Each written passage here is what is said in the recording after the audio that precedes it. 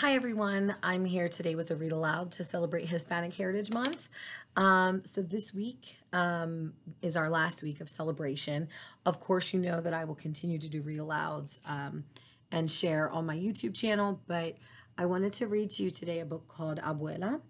It's by Arthur Dorros and it's illustrated by Alyssa Kleben. And when I was a second grade teacher, I taught second grade for 10 years. This book was one of my favorites that I would read with my second graders, so I'm going to read it today. And the book is called Abuela, which means grandmother in Spanish.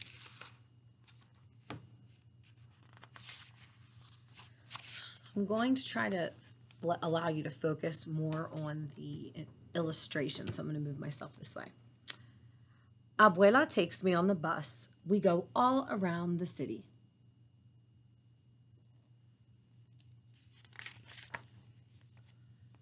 Abuela is my grandma. She is my mother's mother. Abuela means grandma in Spanish. Abuela speaks mostly Spanish because that's what people spoke where she grew up before she came to this country. Abuela and I are always going places.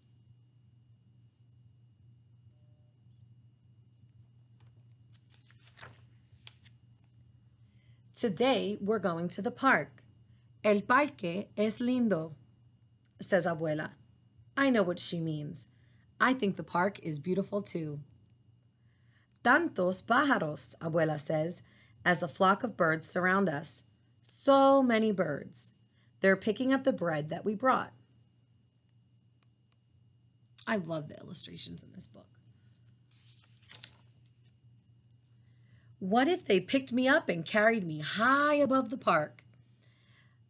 What if I could fly? Abuela would wonder where I was. Swooping like a bird, I'd call her.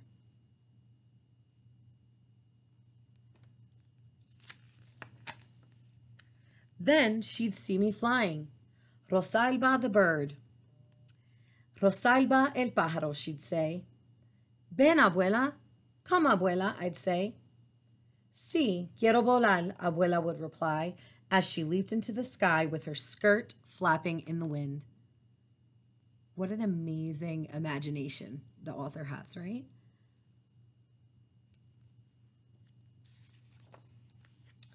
We would fly all over the city. Mira, Abuela would say, pointing. And I'd look as we soared over parks and streets, dogs and people. And so if you ever get the opportunity to look at this book on your own, these are my favorite illustrations because it's such a busy city. And if you take a look, every time you look at the illustrations, you'll find someone else doing something different. So like over here on the rooftop, you see a woman who's hanging her laundry, right? Down here, you see people dancing and walking with baby carriages. So it is a really awesome illustration. Hopefully you guys can see that.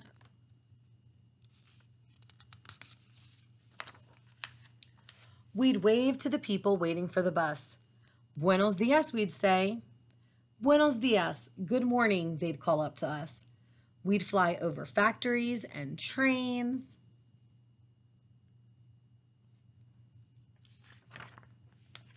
And glide close to the sea. Cerca del mar, we'd say. We'd almost touch the top of the waves. Abuela's skirt would be a sail. She could race with the sailboats. I'd bet she'd win.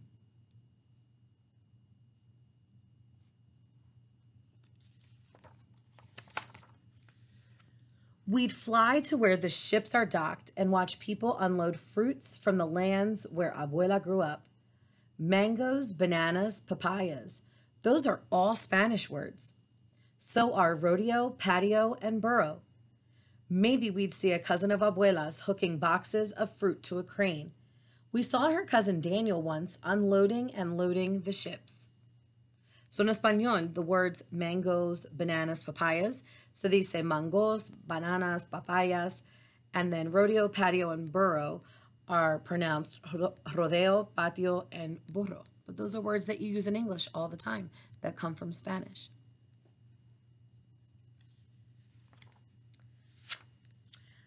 Out past the boats in the harbor, we'd see the Statue of Liberty. Me gusta, Abuela would say. Abuela really likes her. I do too. We would circle around Liberty's head and wave to the people visiting her. That would remind Abuela of when she first came to this country.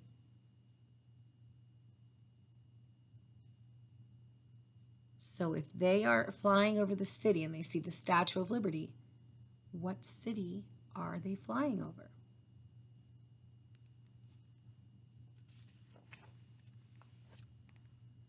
If you guess New York City, you're correct. Vamos al aeropuerto, she'd say. She'd take me to the airport where the plane that first brought her landed. Cuidado, Abuela would tell me. We'd have to be careful as we went for a short ride. You see them hanging on to the airplane.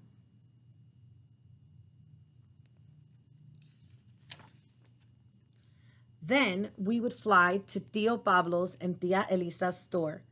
Pablo is my uncle, my tío, and Elisa is my aunt, my tía. They'd be surprised when we flew in, but they'd offer us a cool limonada, or lemonade. Flying is hot work. Pero quiero volar más, Abuela would say. She wants to fly more. I want to fly more too.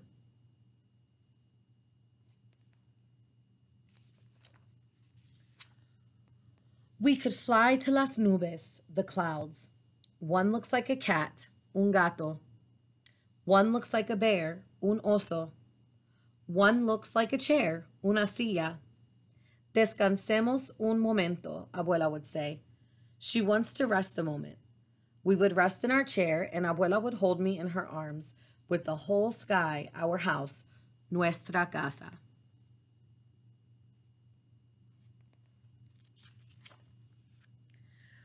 We'd be up as high as airplanes, balloons, and birds, and higher than the tall buildings downtown. But we'd fly there too to look around.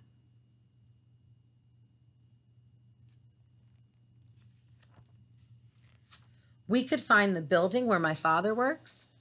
Hola, papa, I'd say as I waved, and Abuela would do a flip for fun as we passed by the windows.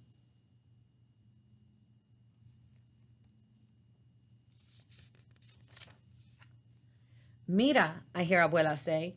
Look, she's telling me. I do look, and we are back in the park.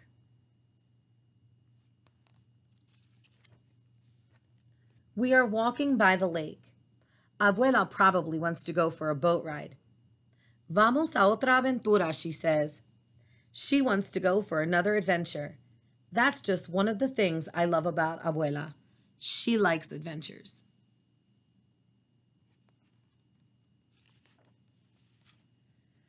Abuela takes my hand. Vamos, she says. Let's go. And they're off on their next adventure. In the back of the book, there's a glossary of different Spanish terms that are in the book. But this book is just so special to me. One, because it reminds me of all the second graders that I used to have in my classroom. And second, because my grandma, I didn't call her abuela, I called her mama. But she was such a important person, one of the most important people in my life. And she just loved me unconditionally, and we had such a special bond. And so when I read this book, I can't help but think about her. And she also lived in New York City for a long time when she was younger and when my mom was younger too. So outside of the illustrations and just how special the book is to me because it makes me think of somebody that I love, I just think it's a great read, and I get excited, especially even still as an adult, but when I was younger too, when I see characters in a book who can speak the same language that my family speaks. So anytime I see Spanish in a book or references to the Spanish language or to Puerto Rico where my family's from, it just makes my heart happy to see my culture represented in a book. So if you have the opportunity, my friends, be sure to take a look at this book up close and so you can really appreciate the beautiful illustrations. I thank you for tuning in today for my read aloud, and I'll be back tomorrow with another one for you.